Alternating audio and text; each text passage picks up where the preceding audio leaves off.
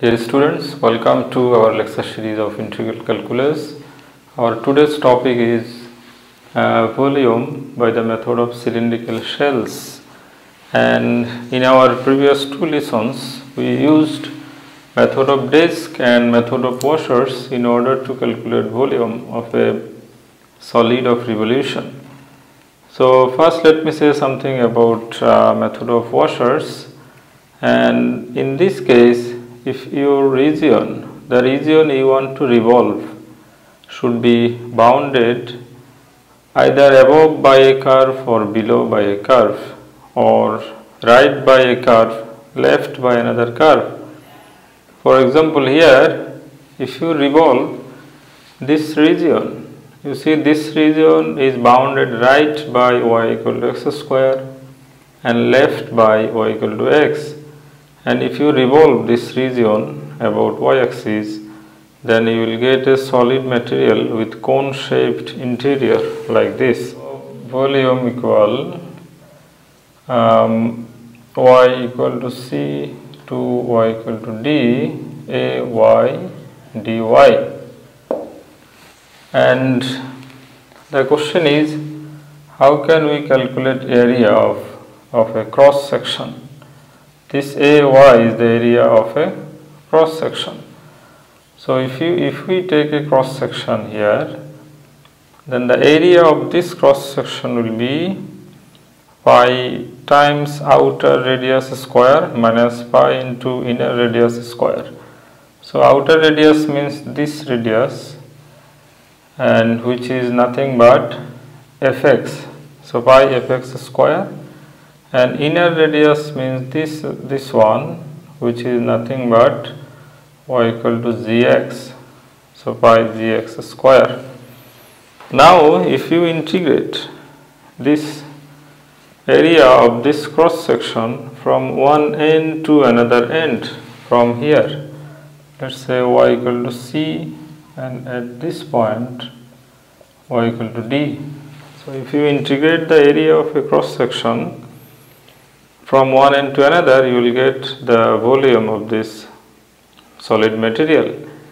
And before, in our previous lesson, I said if you revolve your cross section about y-axis, then the cross section will be perpendicular to the y-axis. So we see that the region you want to revolve about y-axis is bounded right by a curve and left by a curve. Then you can easily calculate area of this cross section.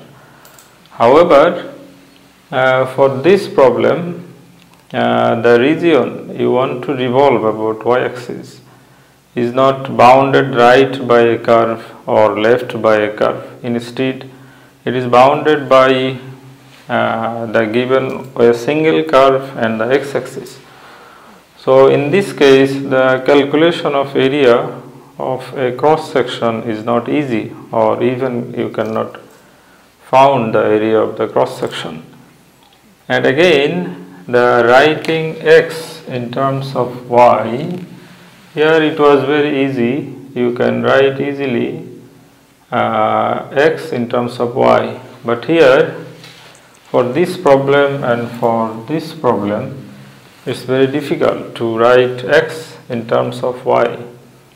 And again, sometimes integration, in this case, the integration is too difficult. So, in order to face these types of problems, Washer's method will fail. So, how can we deal with these types of problems? In order to calculate volume of a solid of revolution, there is one technique or one method which is called cylindrical shell method. So let us try to understand what is shell method or cylindrical shell method. If you consider a shell, cylindrical shell at x equal to x, at this point, then you see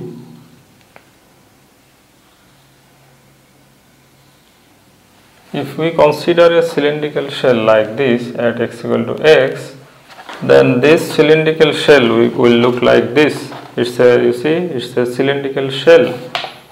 And now let us consider it is a cross section, okay, and we can easily calculate the area of this cross section.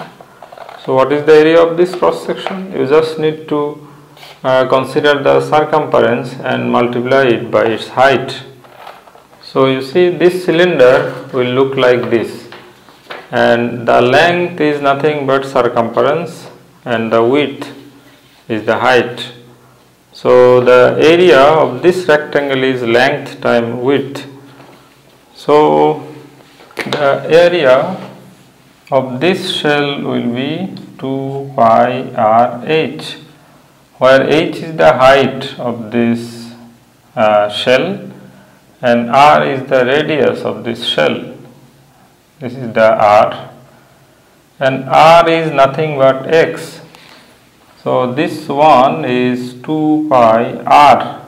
So r is the radius, shell radius. R is the shell radius, let's say shell radius, and h is the shell height.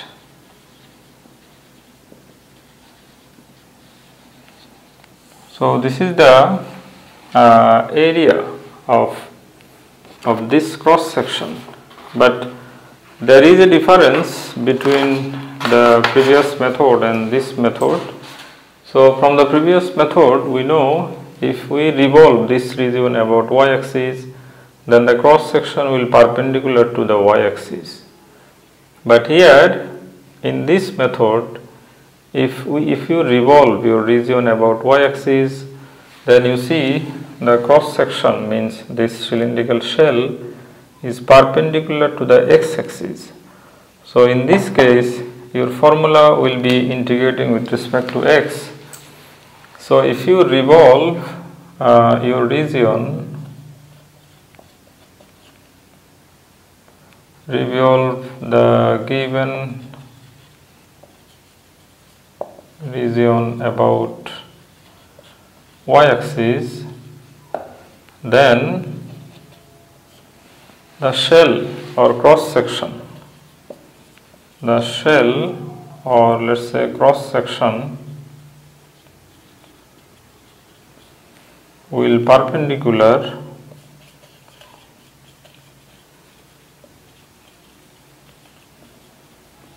to the x-axis. So our formula will be, volume formula will be, we need to integrate this area. It means this area we need to integrate. So here 2 pi and shell radius is nothing but x. You see, this is x, and shell height is this one, which is nothing but fx. So twice by x, fx, and we need to integrate this area from one end to another end. X equal to a2, x equal b, integrating with respect to x. So let me say it again. If you revolve your region, the given region about y-axis, then your formula will be this one, integrating with respect to x, because the cross section or shell will perpendicular to the x-axis. From previous two methods, method of disc and method of washers, we know when the cross section is perpendicular to the x-axis, then we use integrating with respect to x formula, and again when cross section is perpendicular to the y-axis, then our formula is the other one, we need to integrate with respect to y. So the same basic principle we are going to use here. But the difference is, if you revolve your region about y-axis, then cross section will perpendicular to the x-axis, so your formula will be this one. And similarly, if you revolve your region about x-axis, then the cross section will perpendicular to the y-axis. So your volume formula will be this one in this case, y equal to c, y equal to d, twice by y fy dy. So we have two volume formula, formula 1 and formula 2. Formula 1 we will use when the region is going to revolve about y-axis, and in that case the cross section will perpendicular to the x-axis. So our formula will be integrating with respect to x. But when the region we revolve about x-axis, the cross section will perpendicular to the y-axis, and our formula will be second one, we need to integrate with respect to y. So let us try to understand more clearly by using some examples. So let me review it again. When the region is revolved about y-axis, then the shell or cross section will perpendicular to the x-axis. So our volume formula will be integrating with respect to x, the first one. And when the given region is revolved about x-axis, then the cross section or shell will perpendicular to the y-axis. So our formula will be the second one, integrating with respect to y. So please remember that if you revolve about y-axis, you need to integrate with respect to x. If you revolve about x-axis, you need to integrate with respect to y. So let us try to understand how can we use shell method in order to solve these problems. First one, it says use cylindrical shells to find the volume of the solid generated when the region enclosed between the following curves. The curve first one is y equal to x square. Let me first sketch the graph. The first one is y equal to x square, is like this. This is our y-axis, this is x-axis, and x equal to 1, let's say here, and x equal to 2, so is here. So if you end the x-axis, so if you revolve this region about y-axis, then your formula will be the first one. You see, if you revolve about y-axis, we know our volume formula is this one, integrating with respect to x. So x equal to a to x equal b 2 pi x fx dx. So x equal to 1, x equal to 2, and if you take a shell here, let's say at 1.5, so it will look like this. It will look like this, and the shell is perpendicular to the x-axis. So we need to use this formula, integrating with respect to x. So the lower limit is 1, upper limit 2 pi we can write out of integration, and x fx equal y square, sorry, x square dx. So this equal x cubed 1 to 2 dx 2 pi, which is equal x to the power 4 by 4. The antiderivative is x to the power 4 by 4, and which is equal pi by 2 to the power 4 minus 1, and this equal 15 pi by 2. So this is the volume of this solid material. And now let us try to understand the second one, and this one also you need to integrate with this, you need to revolve the region about y-axis. So our formula will be the same one, and the graph will look like this: x equal 1 to x equal 4. and the equation is y equal to root x. So 1 is here, 2, 3, 4 is here. So if you revolve this region about y-axis, you will get a shell which is perpendicular to the x-axis. So this is our formula. So lower limit is 1, upper limit 4, 2 pi x, fx equal root x dx. So this one will be x to the power 3 by 2 plus 1 divided by 3 by 2 plus 1, 1 to 4, 2 pi into 5 by 2, so 2 by 5, x to the power 5 by 2, 1 to 4. So this equal 4 pi by 5, 4 it means 2 square. So 2 to the power 5, 32 minus 1, this equal 31 times 4 pi divided by 5, which is equal 4, 124 pi divided by 5. So this is the answer. And the third one, here also we are going to revolve about y-axis, and the region, the graph will be like this: y equal to x and y equal to x square. So this point is 1, 1, y equal to x, y equal to x square.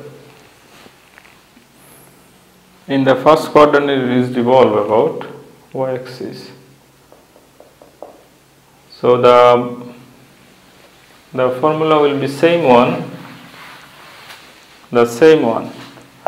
but here the height of the shell will be what? This is the height.